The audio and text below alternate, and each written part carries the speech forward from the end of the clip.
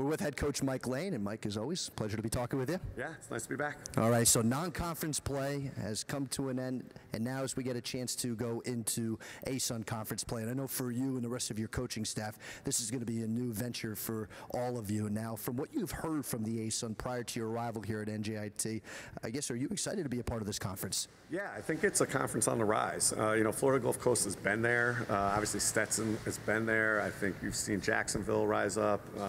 We've seen some other teams, and there's a lot of programs on the rise. Kennesaw, North Florida, ourselves. Hopefully, we can join that group. But I think it's a really strong conference. Obviously, Liberty coming in is, a really good program to that. So I think we're excited. We're excited where the program can be in this conference, but we're excited that the conference can lift us up. I think this conference can go into being like a top 15 conference, and they haven't been there lately. But I think Liberty will help us, and hopefully we can help that. And I guess what's great about this conference too, because even despite NJIT being the only school here in the Northeast, but you get to travel and get to go to different states, different towns, and I guess for you and your staff, it's a chance to put NJIT on the map a little bit, maybe a chance for future recruits down the line. Does that go into your mindset at all moving forward? It does. I think there's two things. I think one, it sets us apart from everybody up here.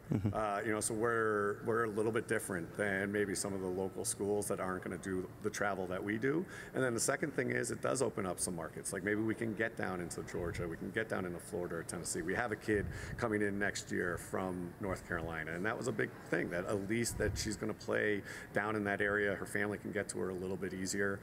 So it's great for us. Well, which is great as well too. And I know obviously, like we talked about, obviously this is going to be the first time you'll be experiencing the ASUN. But when you were at Bucknell too, obviously I know when you were in the Patriot League, you traveled quite a bit in your non-conference play, and I know Patriot League was a little bit more centric. So, I guess for some of these players that haven't had a chance to really experience all this so much, you think that could be a big part of their development down the line? Oh, I think so. I think we don't see our conference. We're not seeing them on film. They're not playing the teams. They're not playing a whole lot of Ionas and Long Island University. So we don't see them on film as much as maybe we did in the Patriot League if we were looking at out-of-conference stuff. So I think they play a different style of basketball.